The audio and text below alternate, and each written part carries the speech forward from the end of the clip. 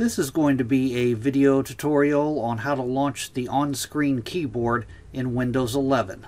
Let me jump over to my desktop here. There is a few different options you have on launching the on-screen keyboard. One is there is a keyboard shortcut, and the keyboard shortcut is holding down the Control key, the Windows logo key, and the letter O. That will launch the on-screen keyboard.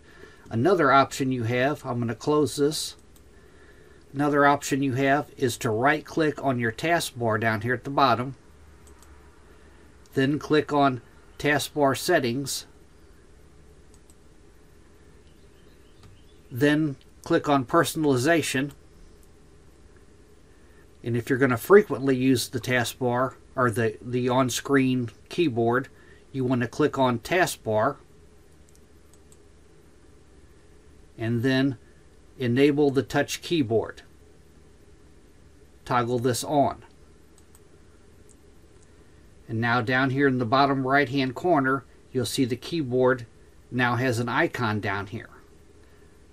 I'm going to click on it and it launches the keyboard.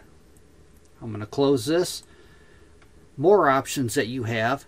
Make sure you're on the Personalization tab off to the left here, and then come down to where it says Touch Keyboard here.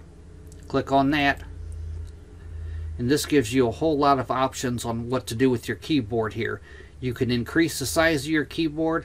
I'm going to scroll down a little ways, and I'm going to click on Open Keyboard so I can watch what I'm doing as I'm doing it.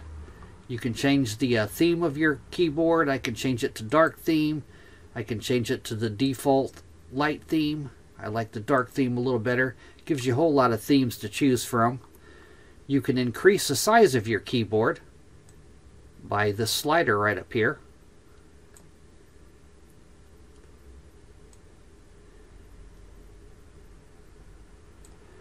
I'm going to scroll down. It gives you a whole lot of options. I'm going to raise this up a little so I can see the bottom here. You can change your key text size. It's by default it's set to small. I'm going to click on this drop down. I'm going to change it to large, so you just have larger letters. You can change the language, you can change the typesetting, all kinds of options you have. And now when I close it, the keyboard is down here. I'm going to close this too. The keyboard is down here in the taskbar. I'm going to click on it, reopens it, so it's there anytime I need it. If you frequently use the keyboard, that might be a good option for you. But that is how you launch the on-screen keyboard in Windows 11. Thanks for watching.